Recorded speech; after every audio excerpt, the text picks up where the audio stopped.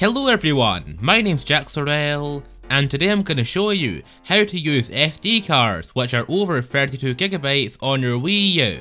Normally when trying to open the Homebrew launcher on a larger capacity SD card, you'll receive an error message such as these. But the good news is, by the end of this video, your SD card will work on your Wii U, regardless of its capacity. And this video is the first in my new quick tutorial series called Quick Brew.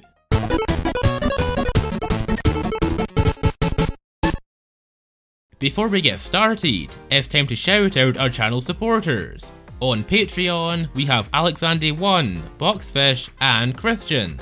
And our first channel member is Marco K. So a huge shout out and thank you to them. But now, let's get started. And remember to leave a like on this video if it helped you out. First of all, head over to your PC and open up the SD card you want to use on your Wii U. Make a new folder on your desktop and rename it to Backup. Then copy all of your files on the SD card to the backup folder.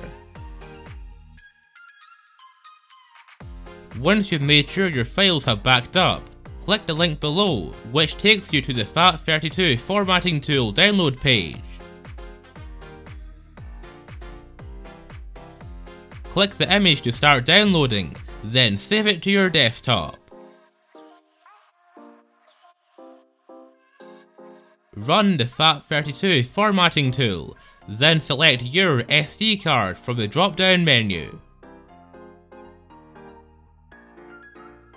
My SD card is named 64GB MSD and the drive letter is F, so I'll select that from the menu. For the allocation unit size, leave it as normal. And I'd recommend leaving the same volume label too. Click Start, then click OK.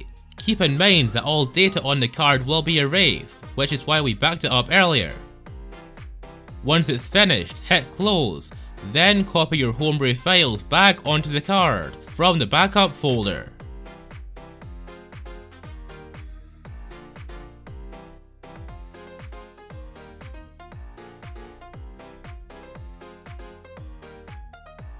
Once you've done that, eject the SD card and put it back into your Wii U while it's turned off. I recommend keeping your backup folder and the FAT32 formatter because you may need them in the future. Now over on your Wii U, open up the Homebrew launcher.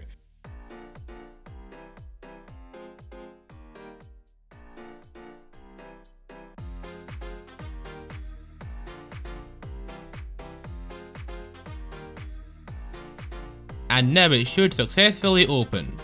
And that's pretty much it. Now your large capacity SD card is working on your Wii U. Well, that's all for today. My name's Jack Sorrell and I'll see you on Wednesday with a brand new video.